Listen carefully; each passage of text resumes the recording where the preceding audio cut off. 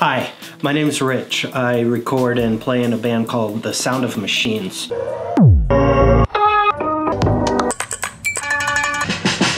In this video, I'll show you how I made this little guy. It's a tape cassette recorder with some other neat features. Take a look.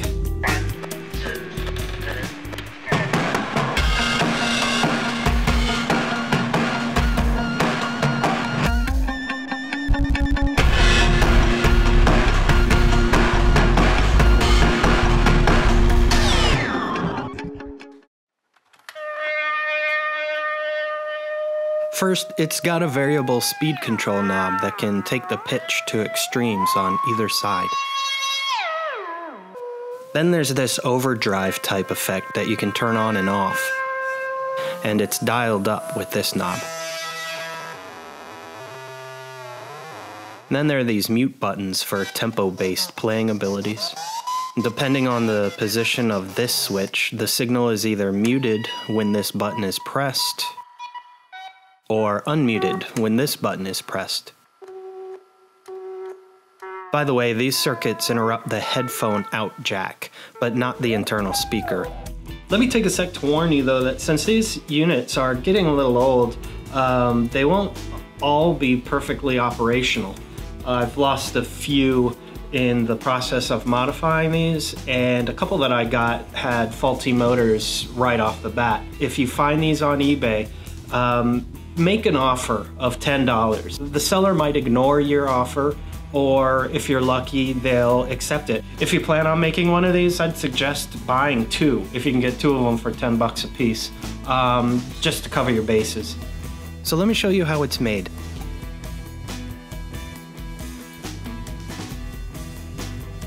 The first thing I do is I prepare the project box with all the buttons. I made a little template for the button layout. But of course, since I'm doing this by hand, the buttons will always be a bit off center. It doesn't bother me too much. Here's how I laid out my version, but of course it's up to you to make yours as you wish. And next we'll get the unit open and take a peek inside. So the first thing I do is to remove this ground wire so I can separate the cover from the back. And you'll also want to just move this shielding paper out of the way while you work. As most cassette players do, these guys have an easily accessible trim pot that's used to fine-tune the playback speed. I actually clip these off pin by pin. I found that trying to desolder and unbend these pins can really mess up the board. We're going to replace this with a potentiometer that has less resistance. Now I move to soldering. For the wire connections, I made this little schematic for reference. I'll link to this below. I put some liquid nails on the project box and fastened it to the cassette player with a few short screws. It's important to place these in a spot that won't bump against any of the button terminals when the lid is closed. I also drill a hole for feeding the wires from the circuit board through to the box. Now I move on to the board connections on the cassette player, and one by one get all the connections soldered up according to the diagram.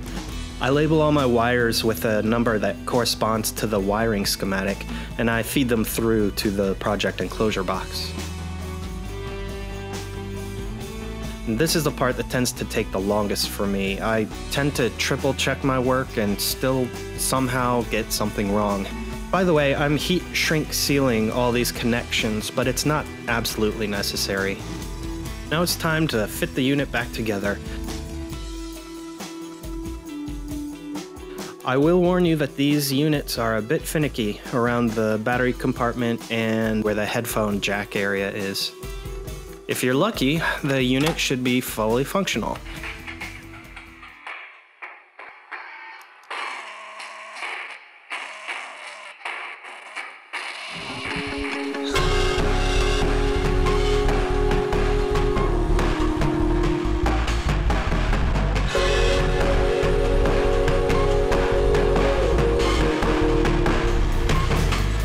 So that's it, and of course you can get some pretty cool results when effects are added.